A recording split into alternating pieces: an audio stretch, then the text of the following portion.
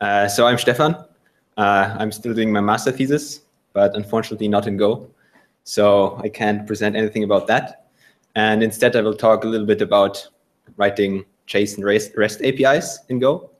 And I will basically split this talk in 3 parts. So first, we talk a little bit about JSON, then about some REST stuff, and finally about APIs in general. But maybe first the motivation for this talk.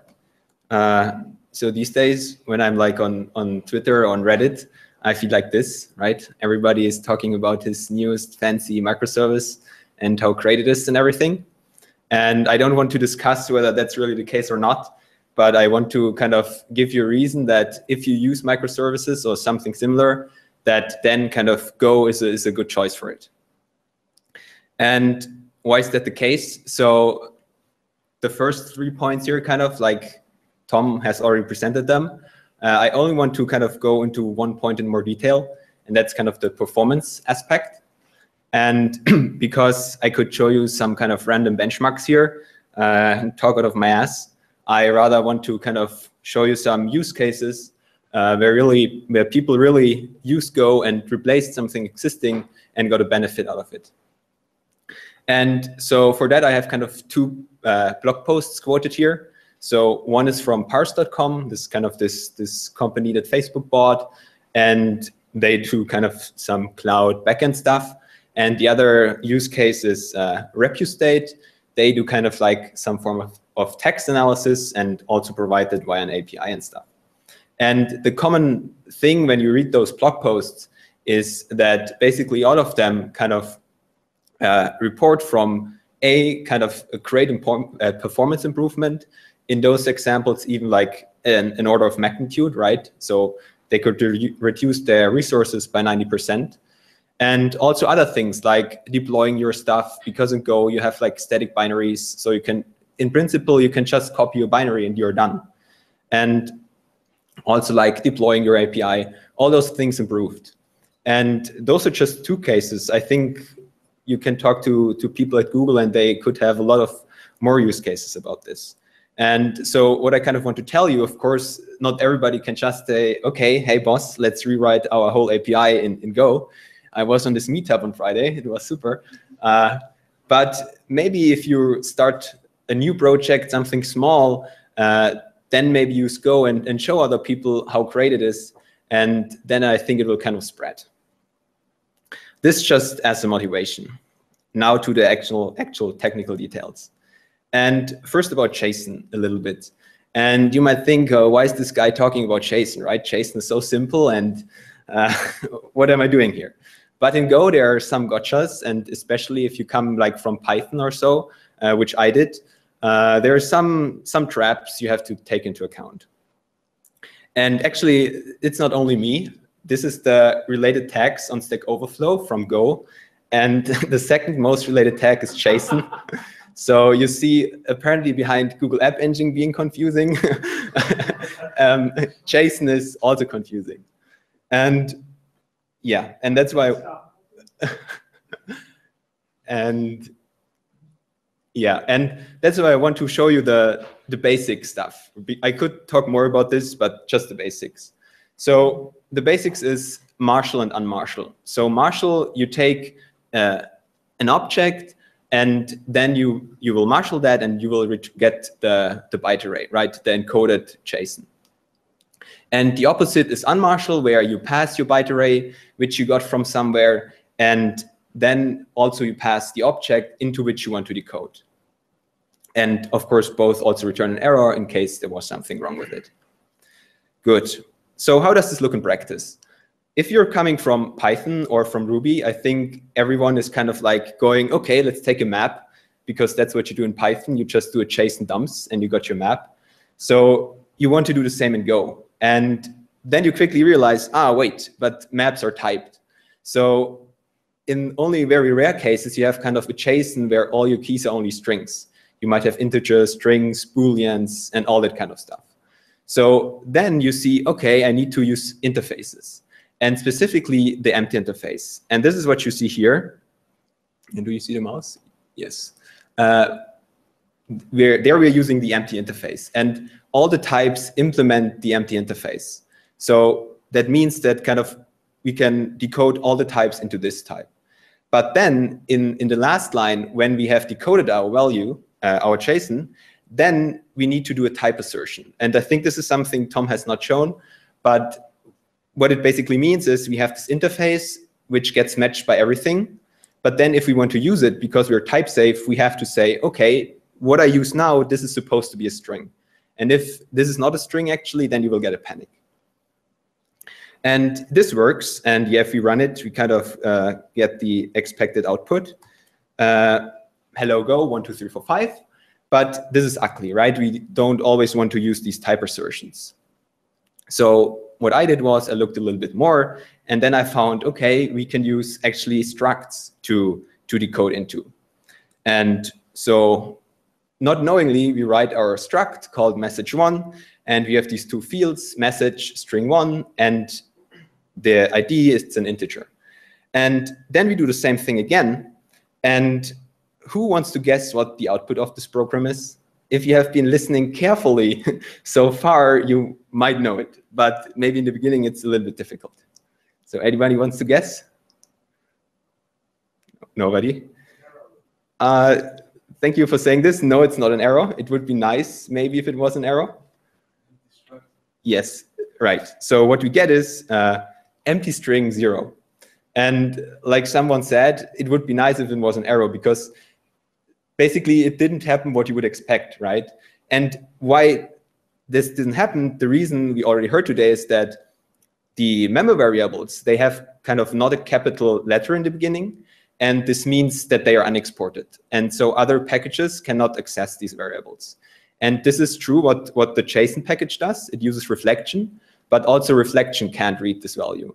And so the library thinks, great, there's actually nothing, the struct has no member variable, so we don't need to set anything. And it thinks there's no error and just does nothing. But of course, when you kind of do this, your client will not be happy when you send this to him. And so then we learn about these, that we need to use capital letters in the beginning, and then we use this. And now the first print line here will actually work. Now we will get the expected output. But then what we will do is might kind of modify some values on the struct and then send it back to the user. And what we will now get as an output is, again, something unexpected. Because if you see, like in the first line in our JSON, we have like message is small, the key. And now if we decode this, we will actually get as output the key in the JSON as, again, in capital letters. And why is that? Because the decoder kind of, when decoding, it does a case insensitive match on the member variable name. And so it kind of matches the message key. But when encoding, by default, it takes the capital letter. And again, your client will probably not be happy because it would expect a small key. And the final solution, then after having wasted some time, you arrive at struct tags. And these struct tags are like a feature of Go. You see it on the very top in our message struct. After the variable, we kind of define this tag string. And there we first kind of say the tag key, JSON, and then the actual kind of key we want to use for that JSON. And once we do this and use the same code again, we get the expected output. And now we have the small key names, and everybody's happy. But it took some time, and this is only kind of like the beginning. There are like more complicated use cases. And again, I see one of those questions every day on Stack Overflow. And so to kind of sum this up, the basics, be aware of those tags and use them. Otherwise, you won't be happy. And pass a reference to unmarshal, because unmarshal needs to set values on your object. This is at least an error if you don't do this, so that's nice. Another kind of gotcha is that if kind of, let's say you have like a submap in your JSON, and you have this map as type of as a member of your struct, and then you decode this struct, and this actual map was not in the JSON you decoded, you will get a nil map. And nil maps are kind of tricky because reading from them is fine. You could, for example, use like len of this map and it will return 0. But once you write to it, it's an error. So check for those. Yeah, so this just for JSON. I think this is, even if you do only some kind of client stuff side, JSON stuff, this will be useful. Good. Now about, like I said, REST. Good. So the HTTP standard library is already quite powerful. You saw a basic example in Tom's talk where we defined one of those handlers.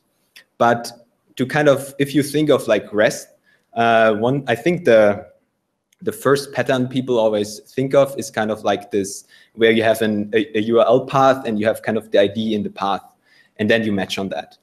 And this is not possible with the standard library in Go. And so to get that functionality, we use an extra framework, and this framework is called Go JSON REST. And one thing that's already nice about this is there's like a whole repository only with examples of it. And this gets you started quite quickly. And it provides kind of two features. One feature is this additional handler interface and router interface, which we need for kind of this REST functionality. And the second feature is kind of a middleware support, so that you have kind of a defined interface for middlewares, which everybody can then write. And to show you this framework, and it's only one of many, there are a lot of frameworks. We want to write a small example, basically kind of a paste bin application, and with a JSON API, and we will do this in just 3 slides. So it's pretty simple. And how do we get started? First, we kind of need to set up this framework, and this is actually all you need. And it might look much in the beginning, but there's actually only like, let's say, 4 functions that you need to execute. And the first thing we do is we kind of define an API object. This is from the REST package, new API. And on this API object, we will then work. And in the second line, in the second highlighted line, we see that we can kind of use middlewares. And we will come to that later. And then we have this router. And this router, what it can do more than the standard one is that here you see that we can kind of define a path parameter with this colon and then ID. And that means in our handler, we can then read this ID from the path that was accessed. Once we have done that and checked for an error, all we need to do is on this API, we set the router. This means that we could actually also use a totally different router. And once we have that, we call on the API make handler. And you see that we return an HTTP handler. And you don't have to know what this means now, but what we see here is that kind of it fits nicely with the standard library, right? It doesn't need any specific server or something. You just fit it in the standard library. And that's something which a lot of frameworks do. And I think is kind of a sign that the standard library is really strong in this aspect. Good. Now we need kind of those 2 handlers, right? To get a paste and then later to post a paste. How does this look more specifically? On the very first line, you see our handler interface. And if you remember back to Tom's talk, there you already saw this interface. The only difference is that now we are not have those types from the HTTP package, but from the REST package, which is like the Go JSON REST framework. And I like this because even though it's a different type, the interface is the same. And what those types do is they kind of wrap the standard types and then only add small utility functions that are useful. And we will use the first one in like the first line of our code. And here on the request, we will path param, we call path param method, and extract the ID. And here we now get the actual ID that the user requested.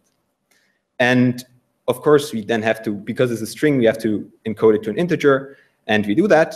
And if that worked, we kind of do a store get. This is just my abstraction because I don't want to annoy you with database stuff now. And the store get returns like a paste if this paste was found. And if it was found, it's kind of in this OK variable. That's something we also already saw today. And if we found it, what we do is we call this write JSON method and just pass our struct. And what this write JSON method does on the response writer is that it abstracts this encoding to JSON away, so you don't have to do that yourself. And that's it. And if we didn't find the value, we call REST error. There's also an HTTP error. with the same interface, but what REST error does, it returns the error as JSON. So we see not much. The framework doesn't provide too much functionality, really just what we need. And then if we want to create a paste, what do? Looks pretty similar again. We create our object, then we call decode JSON payload. This is the wrapper for JSON unmarshal, and this will set the values in our struct that we passed, and of course also return an error if there was one. And then we store the value, and this might, for example, set the ID of the created struct, and then we just write it back. And that's it, right? Now we kind of have a simple pastebin application which you can use with a JSON API. It's not much, and a lot of power already comes from the standard library. This REST framework only adds like small utility functions to get a better router and also handle the JSON part. The second big thing I mentioned at the beginning was middleware support. So I don't know who of you has kind of tried to get some kind of middlewares working with the standard library, and this kind of gets ugly. So this is why here is special support for it. And to use a middleware, we simply call the use function, which you saw before, and pass our middleware object. And how does this look more specifically? So for example, if we want to use JSON Web Token authentication, we use the JSON Web Token middleware. We can set here the key, for example, the timeout, the max refresh time, things like that. And once we have created this middleware, we use it. And then it will automatically run for every request. And another middleware might be the if middleware. So this is kind of more like, let's say, a functional thing where depending on the path, we can kind of activate the middleware or not.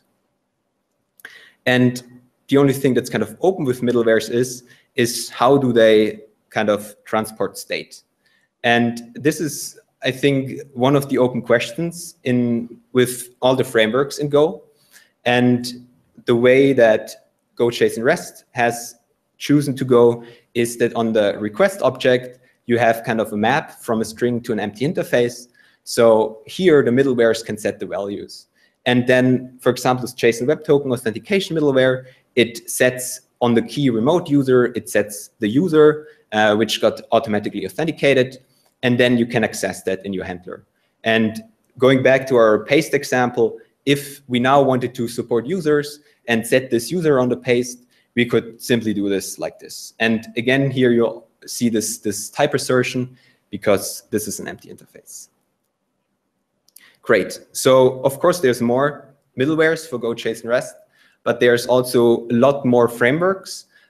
One thing that's maybe common to all of them or to most of them is that they're all not big, right? I here showed you in 10 minutes, like most of the functionality of GoJSON REST. And like I said, a lot of frameworks have this in common. And this is, I think, kind of the Go mentality. You do something very well, but you don't do too much. And so if you're kind of like a Django guy, this is maybe not your stuff, but I like this because you can just get started. You don't have to remember too much stuff, like don't define some weird Django configuration file, and you just get started. Great. Now on the final part, gets a little bit more tricky, and I hope you stay with me. This is about writing microservices in general. And a common pattern you have with microservices or with APIs is that you might have a front end which takes the request from the user, and then this front end queries a lot of other backends. It could be other services, it could be a database, it could be other RPC systems or things like that. And the pattern you find there is that you could have different scenarios. It could be that you want to do 10 requests and you want to do those 10 requests in parallel because you need all of them, and of course you want to save time. It could be that you kind of query a sharded backend and you're actually only interested in one response from those 10. Or you say, okay, I want to render in 200 milliseconds. So all of the services that have replied to me will get rendered into the page. The rest, we are no longer interested. And what you then want to do is, in all those cases, is you kind of want to cancel the rest. because you no longer want to waste resources, right? If you have complicated handlers that do complicated stuff, you no longer want to do this. And Go has a nice solution to this problem. And the solution is the net context package. Who has heard of this? Who of those people are from Google? So it's almost the same amount and the same people. So you might guess where this package comes from and where it gets used extensively. And you see this X in front of it. And what this means is kind of there's like this golang.org/x library, which is, let's say, like almost standard. It's kind of like libraries that are highly maintained, that are of high quality, and that at a later point might get into the standard library. Yes. I believe that this is actually being formally mainlined. Yes, there's this mailing list thread these days, and I think the target is like 1.7 or so, right? And so yeah, like Matt says, this might get more standard. And I think this is great because what I mentioned before is that all of the frameworks kind of do something differently to transport the state or to do whatever. And if we had this in the standard library, I think it would be pretty great. And at the top, you kind of see a quote from the documentation. So it's not only carrying values across APIs, but it's also carrying a deadline or a cancellation signal. And now, how do we do that? And there are kind of two important methods on this context interface. The first is the done method. And what it returns is a channel of an empty struct. So this is basically a done channel. And in Go, you kind of use this to kind of signal something, which means that if somebody's listening on this channel and then the channel gets closed, the one who's listening on it will get notified. And like this, we can kind of signal somebody, aha, you're getting canceled, please stop. And the second thing for carrying values is this value method, where we take a key and interface and then also return a value. And what's maybe interesting is if you kind of look into those factory or make functions that produce a context, you see that all of them take a context as the first argument. So what this means is that these contexts build a hierarchy. They build a tree of contexts. And this is, again, great, because if you cancel like a node in this tree, all of the children of this node will be canceled as well. And those children will also have access to the values which we set in this context. And this fits this pattern I described in the beginning, right? If you push off some requests and they again send some requests, we kind of send the signal through this request tree to cancel all of those requests. And because this might sound a little bit abstract now, at least it did to me, I kind of want, again, to walk through a simple example. Or simple might be relative, but I hope you see the concept. And what we do for that is we kind of implement a weather service, which you can query with a string, for example, the city string, for example, Zurich. And then what you will get is the current temperature for Zurich and the forecast for Zurich. Nothing more. And how do we do this? For this, we kind of use two other APIs, other packages. One is the city API. We will use this to show how you can kind of work with values in contexts. And also the other is the weather API, which then does the actual request to kind of the backend. And here we will see the cancellation come into play. So more specifically, the very first thing we do is we call from the city API the from request function to extract the query. And this here is really just a helper function. Of course, it could include some validation logic and a lot of other stuff, but here it's just to show you that. And once we have that and checked for an error, we create our first context. And we create a context with a timeout. And two things. So first, as the parent context, we pass context background. So this is kind of like the root context for everything that you can use.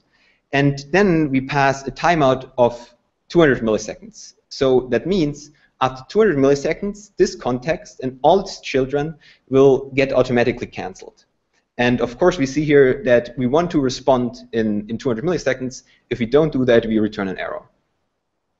And we also get back this cancel function. And this cancel function we can use to actively cancel the request prematurely if we had an error or something. And once we have this context, we create yet another context, and this time from the city API. And what we pass as well is the city query. So of course what we do here is we create a context, and on this context we will set a value. And we get the newly created context, which is then a child basically of this context which we created here. And this context we then pass to the weather API, which then does the magic. And now we want to look how this is implemented more specifically. So first, the city API. This is really everything. So at the bottom, we see this from request function, which just parses the query string. Nothing big there. More interestingly is from context, where, new context, where we create a context, this time with a value. Again, the parent context, which we passed, and the key and the value. And here you might maybe see another kind of Go-ish thing. What we do is we kind of, at the very top, this pattern we saw quite often today. We define a type key, but this type key is actually just an integer. But it's a different type, and that's important. And then we kind of define this constant of type key with a value of 0. And we use this key to set the value in the context. And why are we doing this? So imagine we would just pass a 0 here. In this case, if another API, another package, would do the same, we would kind of have a conflict. And if we used both, then we wouldn't know kind of which value we are actually getting in the context. But because we do it like this, and because we use this special type, the way interfaces work in Golang is that if you compare two interfaces, they only compare equal if they are of the same type. And because we have this unexported key type in this package, in the city package, this will never compare equal to any other type and any other key.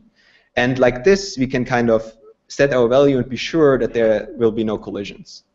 And of course, exposing this to the user would be kind of ugly, and that's why we kind of provide this getter function from context, where given the context, we get the actual string that we stored.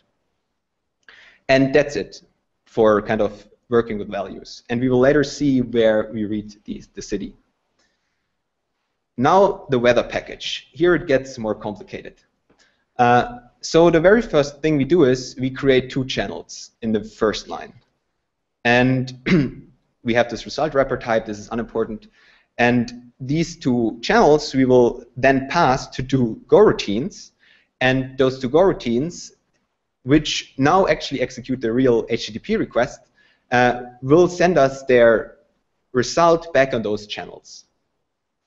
And now you see a new concurrency statement in Go. I think we didn't see this today. It's the select clause. And the select clause is, I think, what makes channels really powerful. Because by default, the channel is maybe not more than a concurrent queue, right? But with select, what we can do is we can actually read from multiple channels concurrently, or let's say try to read from multiple channels. And whichever of these channels is ready will kind of get selected. It's like a switch case, but just for channels. And if multiple channels are ready, this will be randomly. And so we iterate over this twice because we need to read from both of our result channels once. But what's also interesting is that each time we also select on the done channel from the context.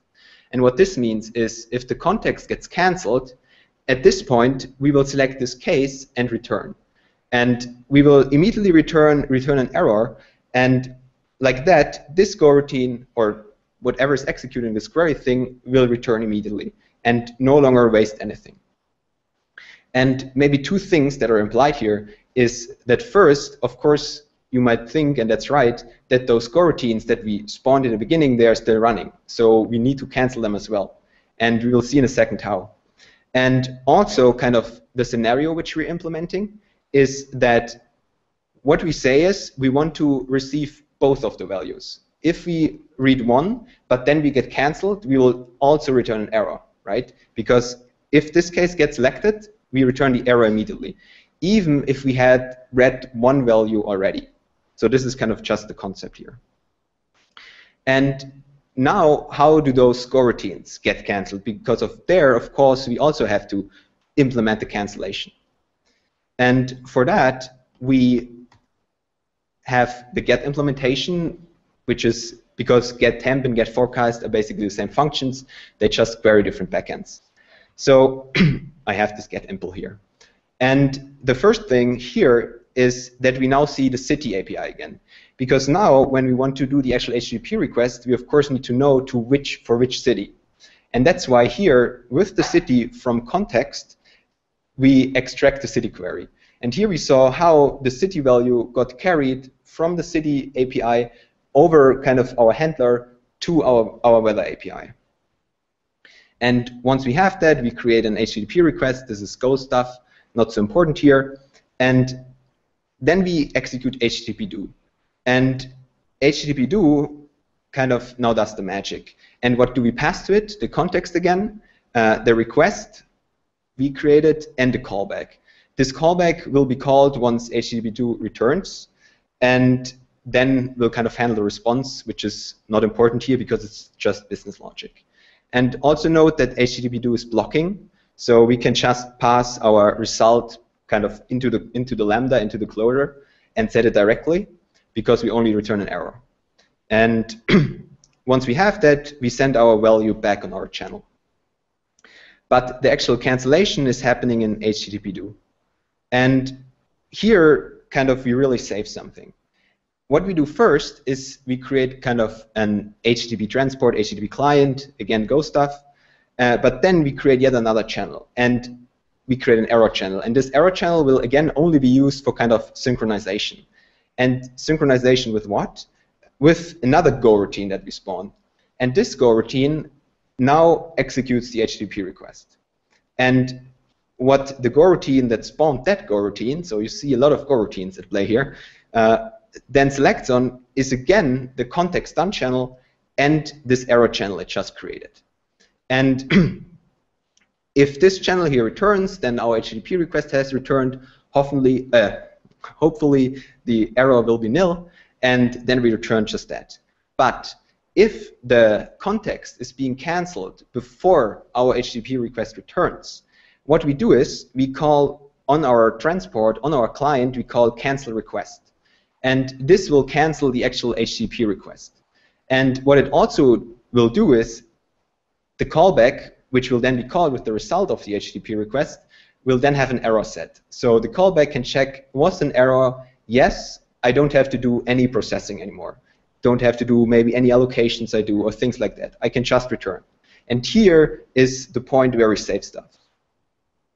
And that's actually already everything of this example. And it might have been a little bit confusing with all the Go routines that we spawned and kind of like 3 functions deep. But just to remember back, what we actually implemented was we have 2 APIs, and this one API does 2 HTTP requests to maybe 2 different backends or to 1 backend. And if either the timeout happens, like we are above 200 milliseconds, those 2 requests will get canceled. Or another case could be that if one of those requests returns an error, and at that point we know we can no longer successfully render our page, we also cancel everything and cancel the other HTTP requests. And like this, we have nicely solved this problem, which I described in the beginning. And if you want to have more info on this, there is actually a nice talk from the author about this, and also a blog post about this. And the example I showed you, it's similar to the blog post. You will also find this HTTP do function there. And yeah, it's great. And like Matt also said, I hope this goes into the standard library. 2 little things I would add is, like, number one of the things I really like about the context libraries, it allows you to transform asynchronous APIs and operations into something that has a synchronous surface, which is usually just much easier to work with. Much better for resource, or for like actual cancellation of resources and all that, and preventing actual resource leaks. Yeah, it's really nice. Yeah, and to sum this up, maybe like the beginning, Go is boring, right? writing this Go JSON REST stuff was not particularly exciting. There was no fancy like ORMs or serialization stuff. It's simple, but it gets the job done, right? You don't need to learn all those frameworks. And also I said that the frameworks are simple, are specific, but yeah, they get the job done. And the language enables us the concurrency, and that's what we saw in the last example. And it enables concurrency, I think, at a very nice style, because we can read the code from the top to the bottom. And for example, if this was in Node.js, I would have to jump from callback to callback, and I think you guys would understand even less than you did now. So I think this is great. And then we have the standard library, which is already quite powerful and will get even more powerful with net context. And of course, this kind of builds on the concurrency features, which are in the language. Yeah, so that's it. Thank you.